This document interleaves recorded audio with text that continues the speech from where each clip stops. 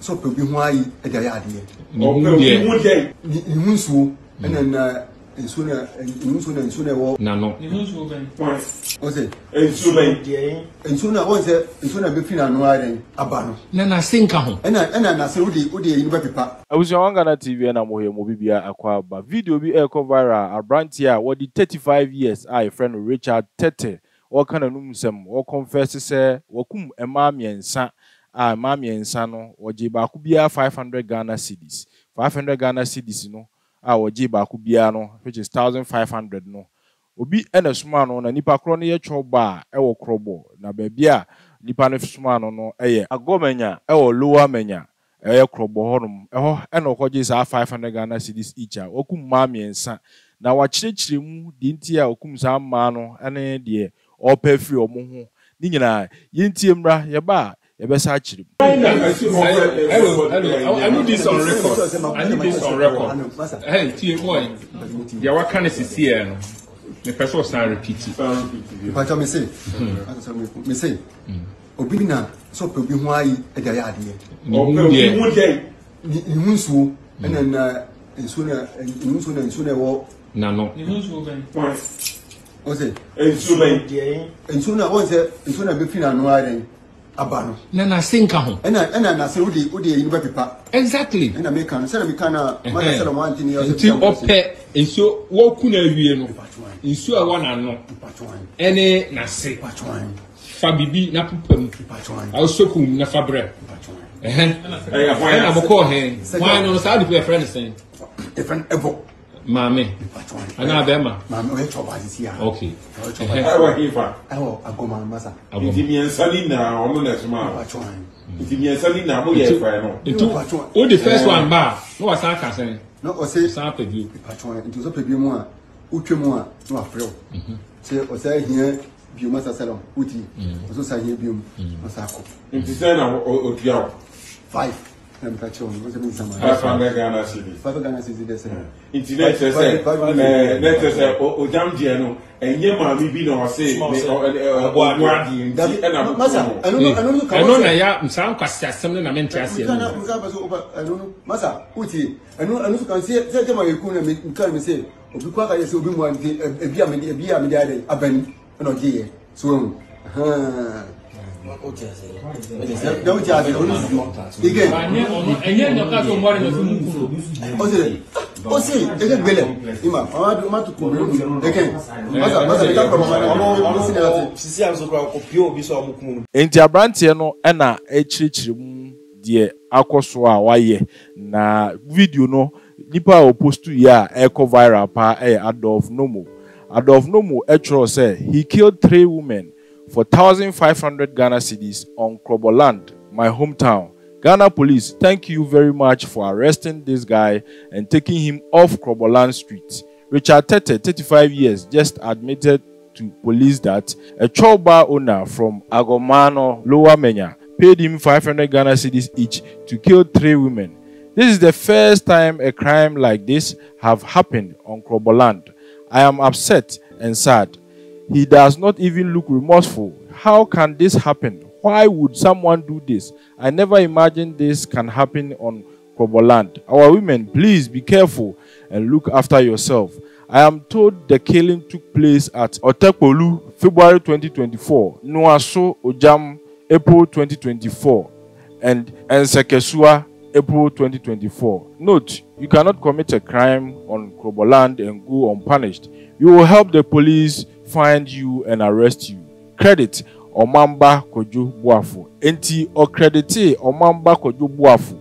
Ena Omamba Kojo Buafo no so because on the page honma because say video credit or credit no eda ho a ba o hwe Omamba Kojo Buafo a ebia video no we delete and say minim ba bia Adolf enya video no free ye ebia onya free Omamba Kojo ho ni bia Omamba Kojo delete. Nenso Omamba Kojo Ebetro 5 days ago say 2 suspects arrested in connection with the recent rampant female killings in the Ch0b area.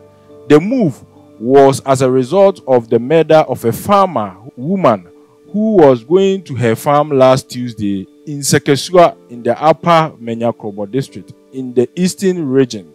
In the same week, a separate similar situation was reported at Nuaso Ojam Akromwase in the Lower Menya Krobo municipality. About 2 months ago, a woman and a maid from Agomenya was found dead naked, with her underwears placed beside her at Atokpolu in the Yilo Krobo municipality. Comprising of national, regional, and local officers, the suspects are expected to face criminal investigations from the Odumase Command of the Ghana Police Service, Tuesday, 23rd April 2024. Stay tuned for more. Until we ena Omamba Kojonsusu 5 days ago, that is the Adolf Ekan, the same thing Wakan Hanon, they were chilling. Say asem no baako esiye ewo sekesua ana baako esiye ewo nuaso baako so say si wo Agomenya na eno na recently Omamba Kojo ebe choice even though very tough week with pregnant of social problems, some solutions have come into the table. The killer behind all 3 females killed between February and now in the Krobo area was nabbed and sent on remand, thanks to Superintendent Jeremiah Alale of Asesiwa Police Command. My next post will be the video of the corporate confirming the barbaric act. Entiano and Omamba Kojo Etroy out to say video na echo viral. Yeah, me try say be obesa post video fufuro bi dia na uti abrante na numa asema wo kan yes abontie didie ne ehu ba nti ese nipa eye careful but nti abrante ne nsem na wo kan ne bi mu de nti okum saa emai ene de ohia efiri omo ho anase de Ch0b Bar yi ehia efiri omo ho. Hello, I need this on record. Hey, tie boy. Ya wa kan ese here no. Me person san repeat it. But me say, me say, obi na so pe obi ho ayi e da ya ade. Obi mu dey. Ni hunsuo na nsuo na nsuo na wo na no. Ni hunsuo ben. O say, nsuo ben. Nsuo na won say nsuo na be fi na no are abano. Na sinka ho. Na say odi yi ba pepa. Exactly. Na me kan say na me kan na ma say na mo antini yo. Nti ope nsuo wo ku na awie no. Nsuo a wa na no. Ene na se. Fa bibi na pupam. A sokum na fabre. Na boko he. Why no say the friend saying? The friend evo. Mame. Ana bema. Mame we Ch0b Bar this year. Okay. Ewa hifa. Ewo agoma masa. Iti miensali na ono na suma. Iti miensali na mo ye fa no. Who the first one ba? No was aka saying. No o say sa pebio. Into so pebio mu a utwemu a no afrɛ. Say o say here bio masa salon uti.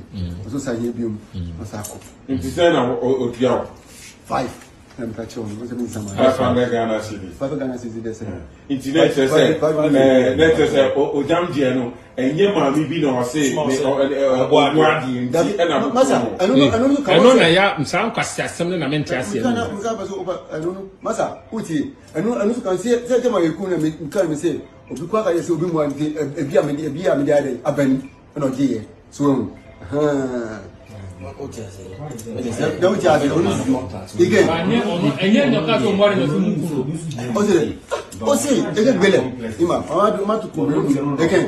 Masa ka ko mama sisi am so kwa kopio obi so amukum. Ya fasidama Arrεsts Company Limited for enru omde ababonte chese enru no ano odre ye papa se be ma pass o pima ko animia mu apiafo de Zahara Man capsules eno eyi sisi yade na firi ho na san so mo agina na so ache miamo mo apiafo enti se sisi yade na dawo so anase yede na to so no pija to atwe na de me kan fo ma ho Zahara Man capsules be pima ko anim papa bi eno da nchen so a hindi herbal mixture eno no de malaria drug tatashe diabetes mo so asabi anya the pressure blood pressure elmoso no manage ma utumi gina na so kama pa chese oha bia ni change se malaria ana diabetes ana blood pressure na wo so a pacho edu American for the amount Hindi herbal mixture Arrεsts Company Limited ana face Zahara mixture ana face Zahara G capsules etu enam yade bia wo so setokro boni bi no akowura oba na se bema oha bia wo so wo enam yade de